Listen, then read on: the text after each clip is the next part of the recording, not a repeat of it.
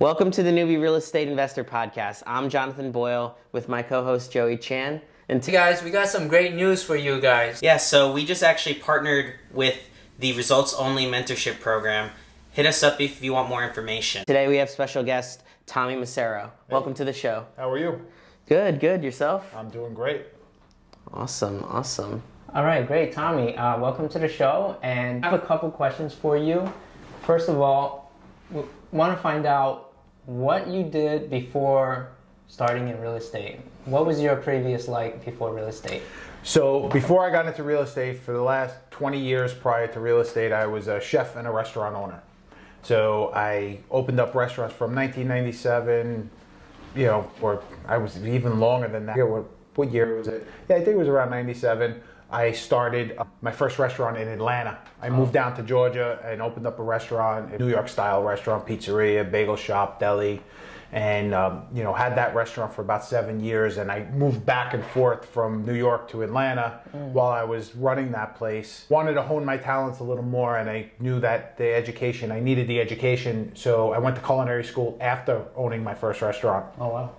And then started in my fine dining career.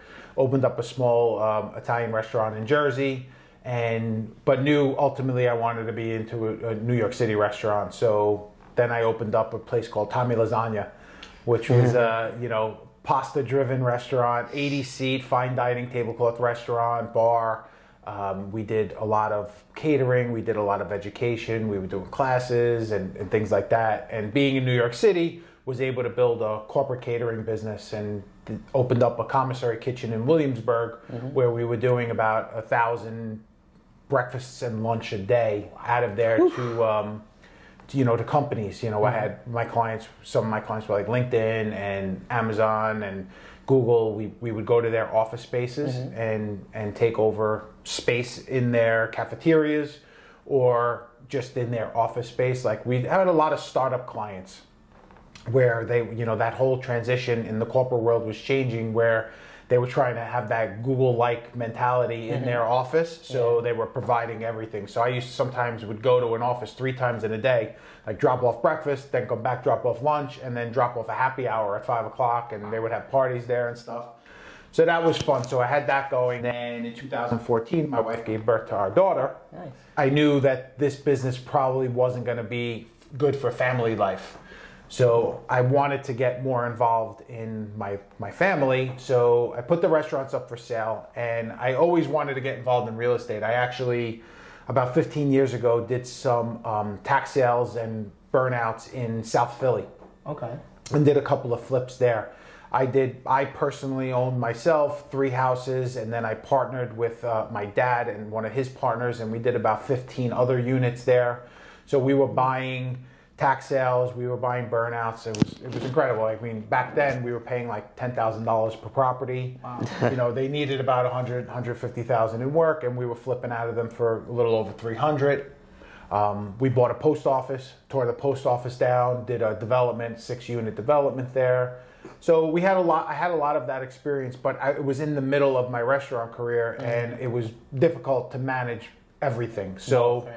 But inside, I always knew that I wanted to get involved in real estate and investing, and I seen how much money the agent was making on the side of, on my development side. So I knew, the agent business was one part that I wanted to get involved in.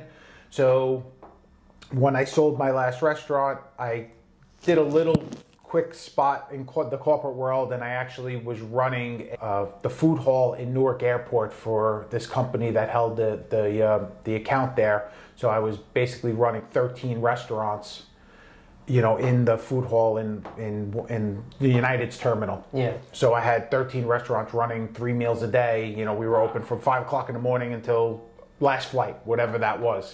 Could be 1 o'clock in the morning. So, and our concepts used to change. So I did that for a short period of time. But corporate world wasn't for me. I was always an independent restaurant owner, so really wasn't what I. It was probably a little bit too restrictive, right? Exactly, and too much politics there, and people don't like to hear the truth.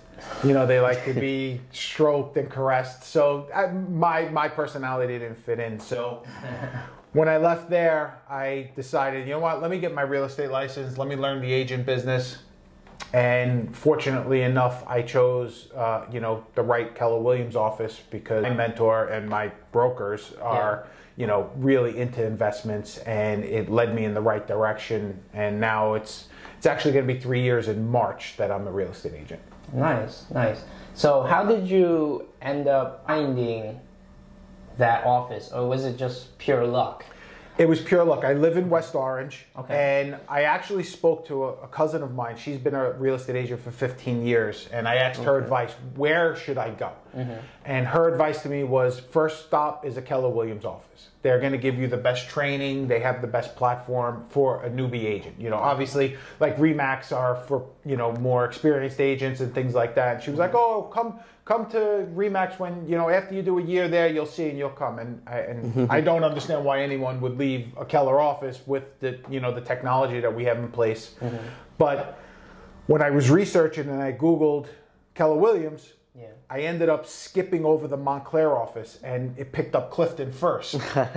Luckily, for me at least, I believe that it was very fortunate on my part, because I didn't even know, and I met with the team leader there. Her name is India, and I explained to her what I was looking to do, and then she explained to me what our office has to offer because of what David and Maureen bring to the table on the investment side, where really I haven't found another office that takes investments to that level. Because I knew ultimately I want to learn the business. I want to learn how to be a real estate agent, but I also want to learn, how to get involved in real estate deals for buy and hold and fix and flips, because that's ultimately what my long-term goal was. Right. Yeah, no, I definitely agree with you there. I was at another agency, and I just actually switched over to your guys' agency. Yep, you're one of us now.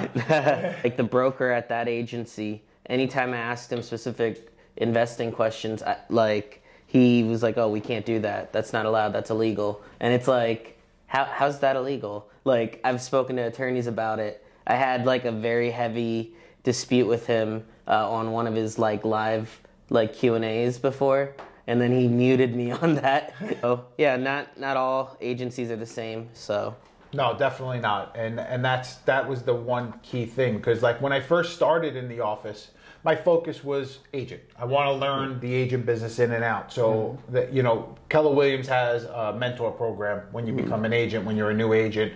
My mentor was fantastic. She was a high producing agent, and they connected us because our personalities aligned, because we do personality profiles there. And she taught me, everything that I know about the agent side of the business. And she was fantastic. It's a vital piece. I'll always keep referring back to education, because that's really, to me, what made sense. Even in going back to my restaurant career, I had my struggles in my first restaurant, and I realized I had those struggles because I didn't have the proper education on the culinary side. And so I went to culinary school. I wanted to be an agent, so I went to someplace where it's going to teach me. And that's how I keep evolving in my business. Got it. So I know offline you mentioned this. So how many deals did you do in your first year? My first year in business, 0. I took on a couple of listings. I came into the business with a listing. Funny, in March of 17, I had my first listing, which was my mother-in-law's house in Hackensack. Took that in, and I closed on that deal 3 months ago. It took me 2.5 years to close that deal. That was my first piece of agent business. Still paid out my mentor on it. But it was because it was a development deal. And it was a good education for me, too, in what we're doing, because the buyer was a investor, and he was a developer in Hackensack. And it was a big 4,500 square foot house. He was looking to tear the house down and build rentals on it. So our contract stated that he was going to buy the house for X amount of dollars, and he had to get a minimum of 10 units passed from the town. And part of the time frame was the fact that we were going to give him the time to get permits. Okay. So he was we gave him the first, I think it was 6 months, and then he started paying us back $1,500 a month. That wasn't going towards principal. He was just because we were giving him the time.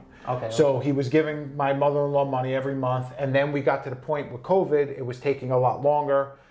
the deal started breaking down for him because when they submitted, I seen the plans, they submitted for 21 units. I called him up. I'm like, what are you doing? Like, you said 10 units. He was like, no, this is the process. You don't understand development, which I get. You overshoot. You know you're going to get cut back.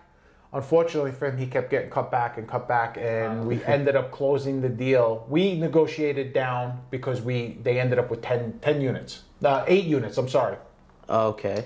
8 units, but now he still has to do all of the fire, sprinkler systems. Yeah, sprinkler. He has to do all of the sewer lines still, even though he only got 8 units. So, I was talking to him a month ago, and he was like, the deal is going to cost him a little over $2 million now. Wow. For 8 one-bedroom rentals. So it looks like it's going to be a nightmare for him, but, whatever. But it was a good lesson learned on development side that it's not so cut and dry. Right. Absolutely.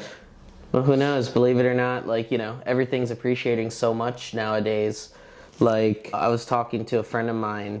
He's selling like a 2-unit in Belleville for $600, selling a 6-unit for like it's new build, but he's selling it for 1.6. Wow. So, and that's Belleville. Yeah. So Hackensack, I could only imagine how much it may be. Yeah, you never know, So my first year was more education, and coming from being an entrepreneur and opening up my own businesses, it's gonna take time. You're never gonna turn profits right away. So I was okay with it. I, didn't make a dime in my first year in business, did what I had to do, but learned. And then the second year, I was strictly agent and did 11.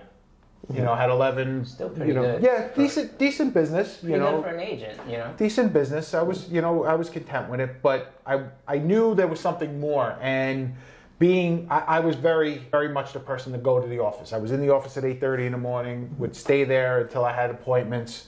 And I always would see David running around talking about investment deals. So last December, I was looking at my goals because that's one of the things we do a lot in Keller with our team leader and stuff. We talk about they call it the 411 goals and things like that, and the 135s. So we were going over it, and I was just, I was like, I want to talk with David. I hear what's going on, but I don't know exactly what he's doing. So I scheduled a meeting with David and last December. And we sat down and I explained to him what I was looking to do. And he explained to me the platform that him and Maureen created, which is Results Only. And he was like, I take on coaching clients. And it's a really high level coaching and mentorship that I went to the highest level I can with him as far as what he does on a coaching level. And it was okay because I was an agent. I knew what I needed to do. And he obviously seen something that he believed I could accomplish the goals that he would put forth. And we started coaching. And that was December. Like January 1st was like really like, okay, this is what you need to do. Started learning from him and, just practicing the things that he was making me implement, telling me how to create deals. And we do a lot different. It's not just like a buy and hold where find a property, let's invest in that property, and we hold it for long term. We become very, very creative in how we finance these deals and how we structure the deals because we want to extract the most money out of them. So there's a lot of different ways that we make that happen. So that was a part of the education in the beginning. And you don't know what you don't know, so you just listen and you do. Yeah. And then obviously in March the pandemic hit and we all went on lockdown. And we had our meeting and kind of my partner, John Kim, came into the mix also at that same time. He was part of the office on the technology side and, and he wanted to get more involved. And me and John used to have a lot of conversations in the office.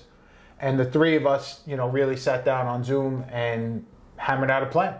And we were like, what are we going to do? How are we going to make this work? And one of David's biggest points was, harder, stronger, buy everything, find them. Just, so we went out there and utilized social media and people we knew and conversations and really started talking about, how do we find deals? Show me what you have. And so the basis of our business is finding deals and finding investors. That's the two pieces. That's our two goals. So we have a team in place that does a lot, as far as administrative side to help us grow our business. And, we were just going over our goals this morning, me and John. And, this year we have one or two more closings before the year is out. But I ended up doing about a little over, I think, 30 or 31 transactions. But of those 30 or 31 transactions, we're joint venture partners on 12 of them. So we ended up acquiring 31 doors for ourselves. And it's a little over $3 million in real estate value on the purchase side. That's not even the ARV side. So, it's pretty impressive. And looking at the numbers, we raised a little over $1 million to make it happen too. Wow. And our first closing was May 28th. So basically in like a 7-month time span, really, that's incredible. Yeah. Congratulations. So thank you. That's amazing.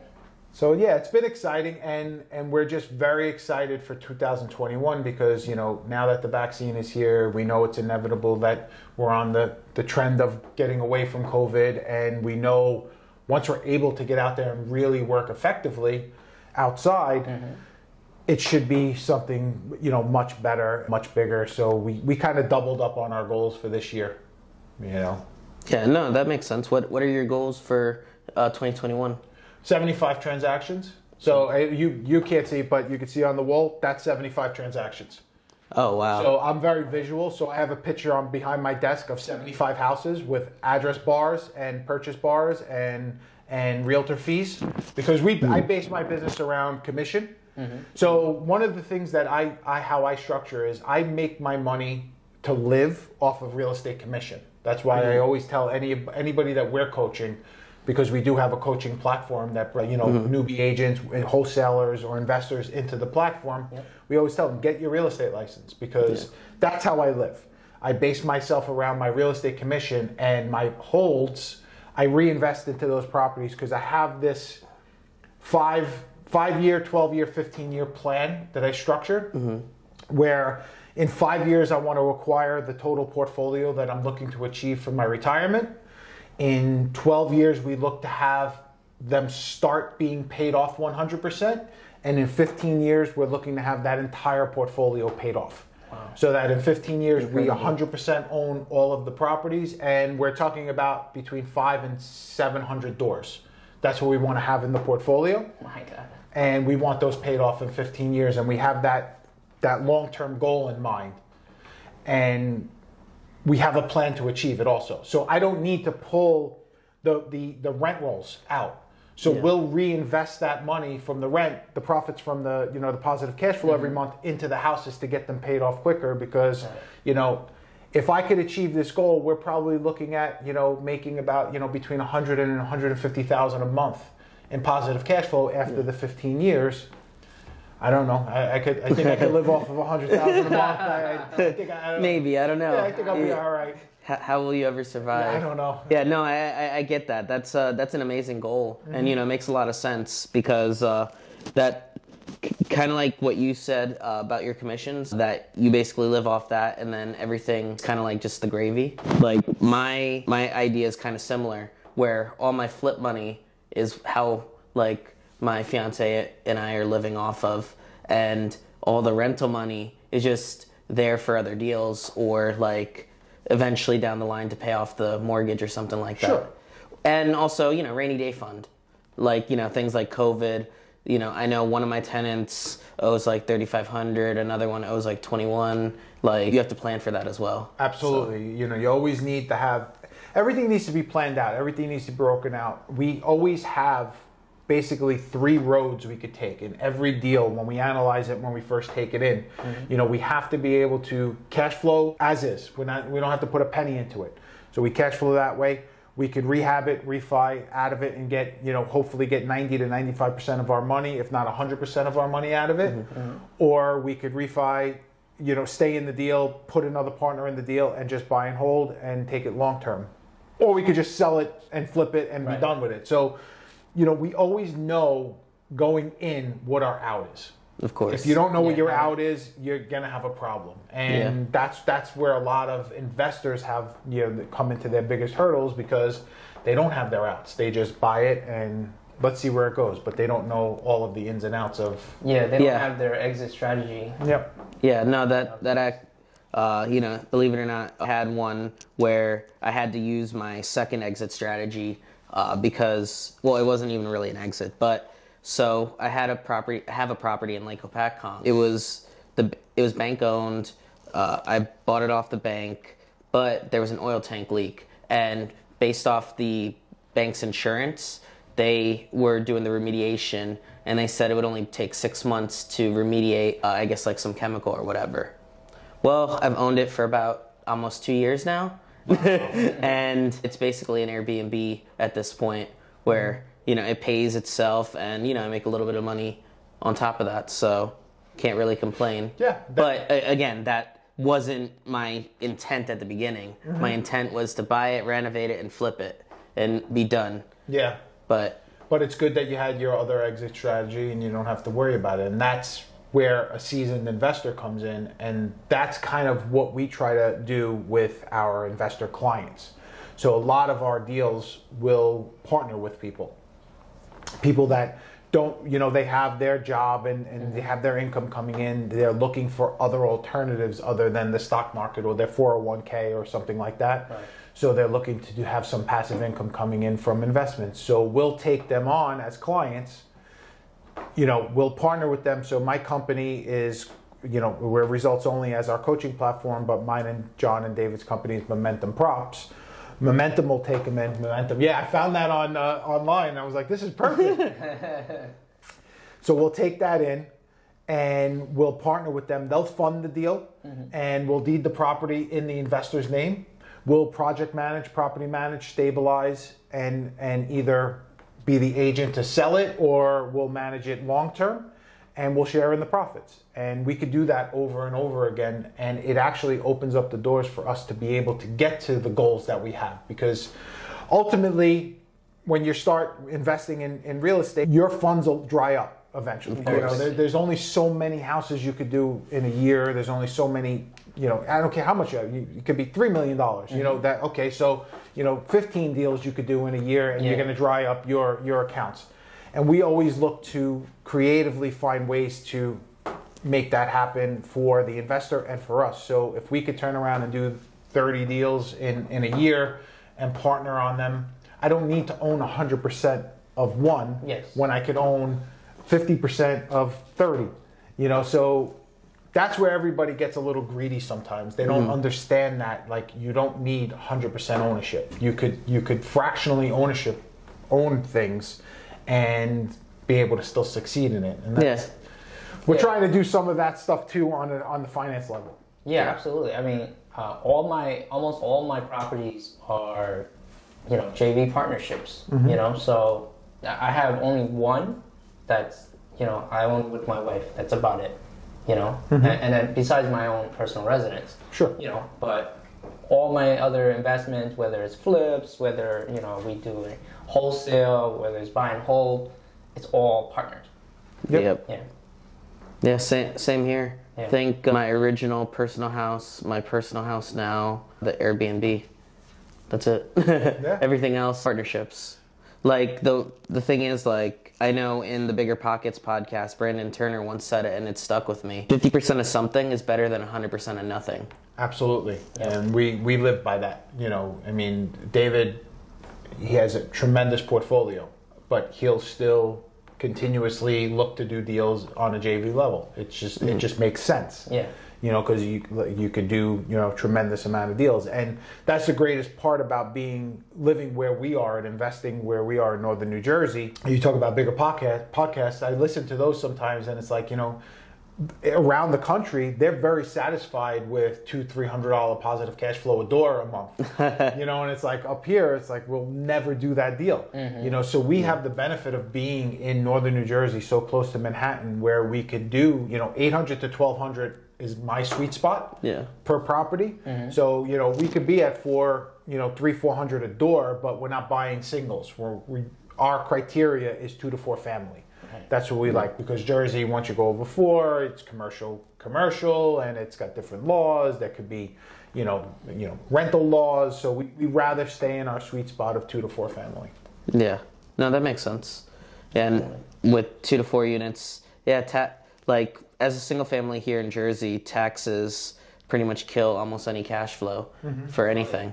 Like, I know, again, going back to my Lake Cleopatra property, if I rented it out, I would be losing money or breaking even every single month, like if I rented it out the normal way. So. Yeah. So you guys are doing one in Wildwood now. Like, how many units is that? It's 4 units. 4 units? Yeah, it's a 4 unit. It's pretty much almost the similar criteria as you guys. You know, it's actually a 3-family in the front and a bungalow in the back. So that, you know, that's how it's structured basically. And you're going to Airbnb that whole property? Initially, because we're going to inherit existing tenants, so we're going to look to kind of get rid of them little by little, and then once we, you know, get rid of them, we're going to renovate completely, basically Airbnb it, and then once tenant leaves, then, you know, we can come in, renovate, and then put the Airbnb in each unit. Yes, it's all about creativity. Like, we just closed Friday on a property in Sussex, New Jersey. You know, it's about 45 minutes northwest of here. I went over to the property yesterday and met with the owner to pick up the keys and all of that stuff, and he gave me. And it turns out on the property, so it's a 3-family in the front. It's kind of similar to you guys, and then the back has a 3-car garage with an apartment above it. Oh.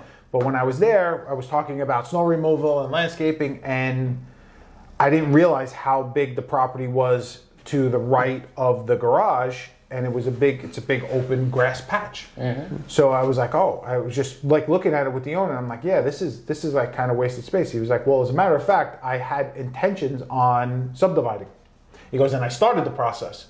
So the town is going to allow another 2-family house on that property. So I was just like, you know, could you provide me those documents? And gave me a whole envelope yesterday, so half of the battle is done. So I got pretty excited about that, because now I'm going to put another 2-family on there, which something we got to all talk about. Yeah.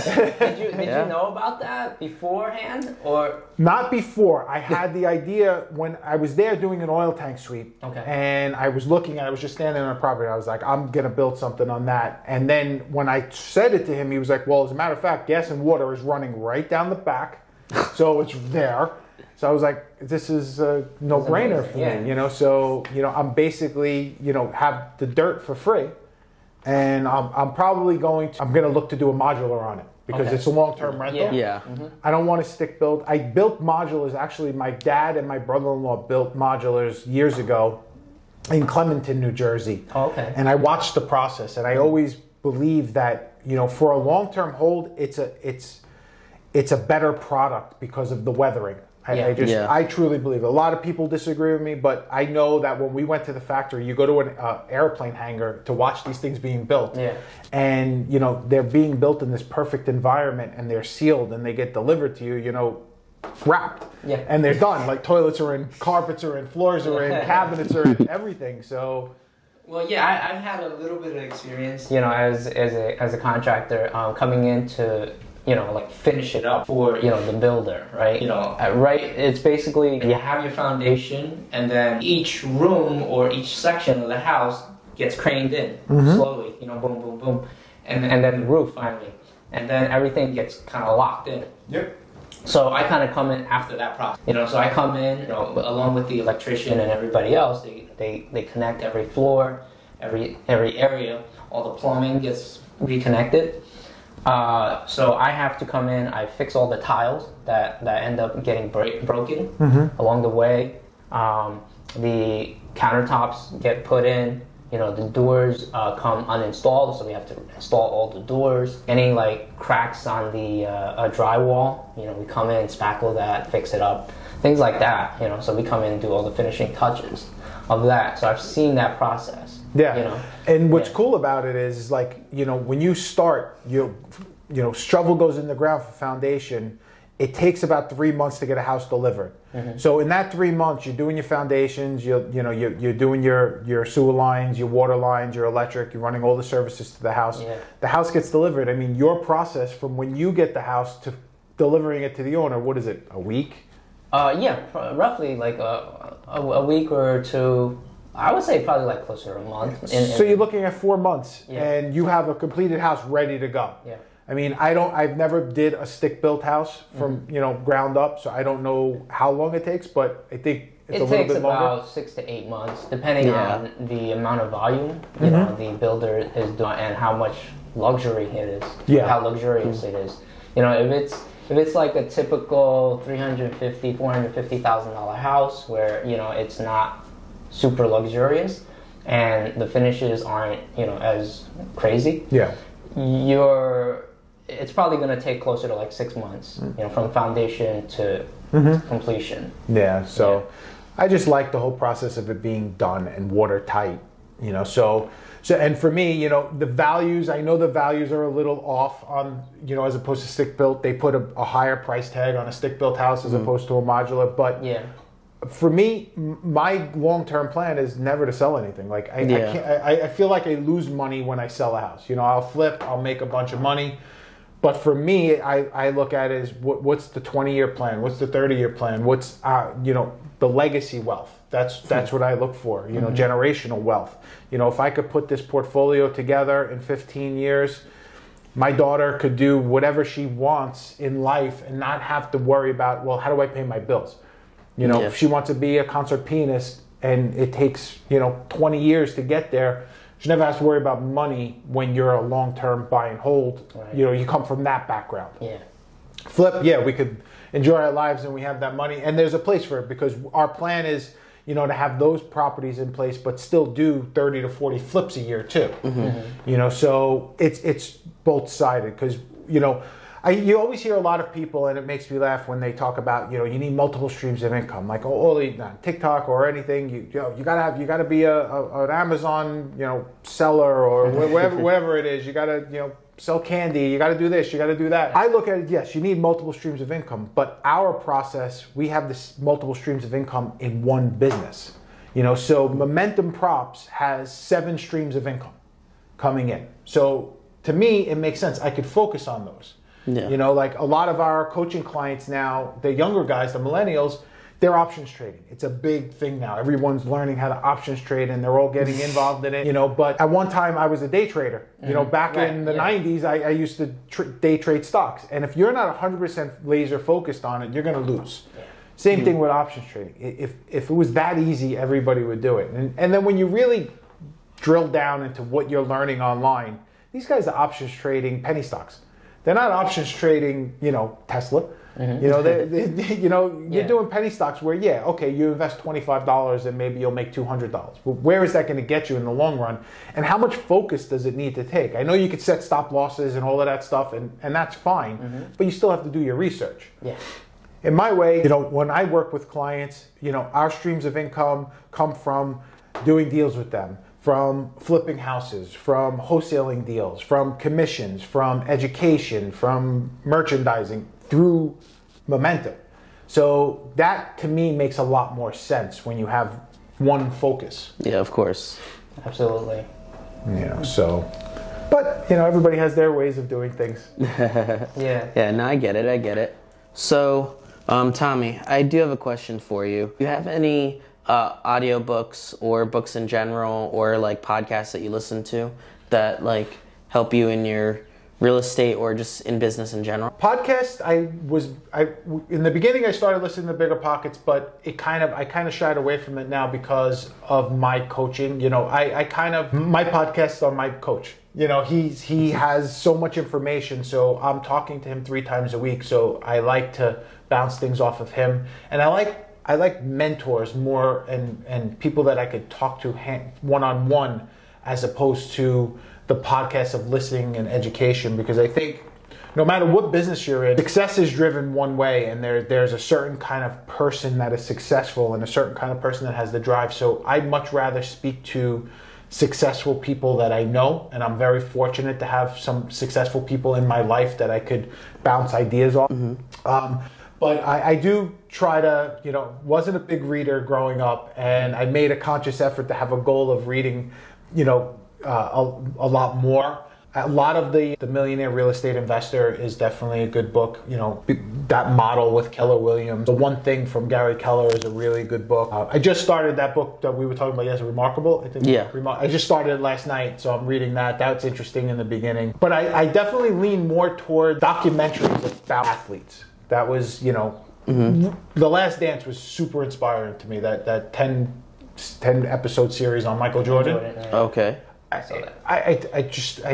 was blown away by that kind of drive. And reading the first chapter of Remarkable, it, you know, kind of leans towards Kobe Bryant a lot. And I just think that athletes have a certain level of drive that I would much rather learn about what's behind what they do, you know, and how they do it. Like I have a friend of mine whose nephew went to Fordham University, played football at Fordham just recently. He's 23 years old. He graduated Fordham in 3.5 years, playing football the whole time on a full ride scholarship, got his degree. He's been, in his last 2 years now, bounced around the NFL to 5 or 6 different teams, bounced on practice squads, getting cut. And I'm like, you have somebody that's young, he's 23 years old, and still could have that drive in him to get that abuse, basically, of being bounced around. You're like so close to getting on the team, and then the last day you get cut. And like, to keep your mindset focused I was about to say the prize, the mentality. Athletes are a whole different breed. So I think this year, one of my goals is to start looking at more biographies and on athletes and try to understand what their vision is and how they do it, you know, because you look at some of them. I mean, like Shaquille O'Neal, I just seen a blurb that he owns 1,500 car washes. And he has, you know, obviously the Papa John's thing that he's doing. And then I think he owns a few like other franchises too. Yeah, he's big in that. Magic Johnson, huge with movie theaters and malls. And even Alex Rodriguez, he's one of the largest holders of rental properties. He has like 15,000 doors. Oh my God. I didn't know that. With a company out of Manhattan. You know, he invested in this company like it wasn't, you know, obviously these are investments for these guys, but they put, and I think everything leads back to the coaching part and the mentor part, because they don't do things outside of what their job is when they're playing the sport. You know, like David will always refer to a pitcher. A pitcher is only good at pitching. He could bat, he could do it, but he's not good at it. But he could throw that ball, you know, and it's unbelievable how he could throw 100-mile-an-hour hard ball at, you know, at a target this big and hit it. But even though the seasoned veterans, what do every day? They practice. They'll go out and throw 1,000 balls. You know, they don't say I'm a master at it. They are a master at it, but they're a master at it because they practice. You know, Michael Jordan in The Last Dance, after a game was over and he had a stellar game, he was back in the gym that night for another 2-3 hours. So that mentor and coaching part, it'll always make you succeed in life, I believe, and that's what's the most important part of building this business. Yeah, you have to have that. And we do it to each other. I mean, listen, you guys got more involved in our platform now, and you guys are doing more. But you know, when I'm looking to do that you know, development deal, of course I'm going to talk to you guys, and I'm going to coach with you guys to learn that. Yeah, you know, you're never greater than the people around you, and once you understand that, you're always going to learn and you're always going to succeed. Absolutely. Yep. You're the average of your 5 best friends, or you know, 5 people you talk to the most. Yep, absolutely. So with that being said, what is the best piece of advice that you've gotten?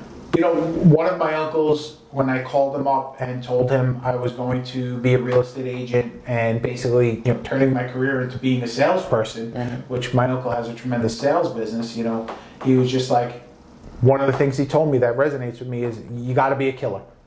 You got to be a killer every day. His salespeople, you know, they have a huge, tremendous, successful business. They're killers every day. They're relentless.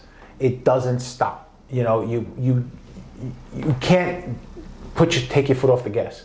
I mean, before you got here, I knew I had this today. I was here at 7 o'clock in the morning because I knew I had to straighten out some deals. I'm going crazy because I have a plan of how many deals. I need one more deal before the end of the year to at least put it on the contract. It's driving me crazy. I was miserable last night because the deal fell through and I didn't get it, and I'm waiting on it. You know, but I'm relentless. At 9 o'clock at night, I'm texting people, you know, and talking to people. At 5 o'clock in the morning, I'm researching deals. You know, it's just part of wanting to succeed in life. You have to put the work in no matter what. And, you know, being a killer in the sales side is very important. And, you know, what David always tells me is it doesn't stop. Like, David pushes and pushes in a very good way, and it really helped me get to my goals. I mean, we got to these goals sitting in house. It's amazing. You know, Mm-hmm. that's what's shocking about it. It's like we were trapped in a house. Like we don't see people like, you know, you like today you walked in, nice to meet you. Yeah, I know you for over a year, and it's like nice to meet you because we've never met in person. We never see that. Like we've crossed paths at at Knicks events and things like that. But that's the crazy part, and I was able to build rapport and relationships. The other thing, it's about respect. No matter what, if you are happy with your deal, if you're not happy with your deal, if the deal goes south, you got to have respect for people. You got to still. I'm a very big respect person in the side of, there's always a please and a thank you. There's always that level. No matter how big or how small you are, doesn't matter to me because you never know how big that small guy's going to get. And when you have that good rapport with them, sky's the limit of what you could do. Yeah, absolutely. That just brings me, a quick thought. We had our old, I would say, like previous camera guy, and he really became, I guess a monster, right? Like he really blew up, in the last year or so, but just like that dedication, striving for, to get deals and just always wanting to get more knowledge, and just going at it, just keep going. Yeah. So he's doing fantastic too now. Well, that's why we built the coaching platform. Because is finding deals is one thing, but we have our coaching platform, which we sell memberships to, where a part of it is having firsthand knowledge of the deals that we're bringing in for their investors, but the other part is just having that group of like-minded individuals and experienced people that could really teach you the ways to get there. Right. You can learn. Listen, everybody, you have a brain in your head. You can learn how to do something. You could read books. You could figure it out. You could take your lumps, lose money on deals. I look for the easier path. The easier path is the education. Yeah. And that's why we started, David started Results Only Coaching, and that's why me and John jumped on, and I think that's kind of what you guys see too in the long term, when our conversations about the education piece. It's important, and that's the only way you're going to really take it to a high level. Absolutely. Of course. I want to thank you very much, Tommy. Thank you. Thanks, Tommy. Appreciate it. Podcast, and guys, don't forget to like and subscribe to the podcast. Have a great time. Take care, everyone.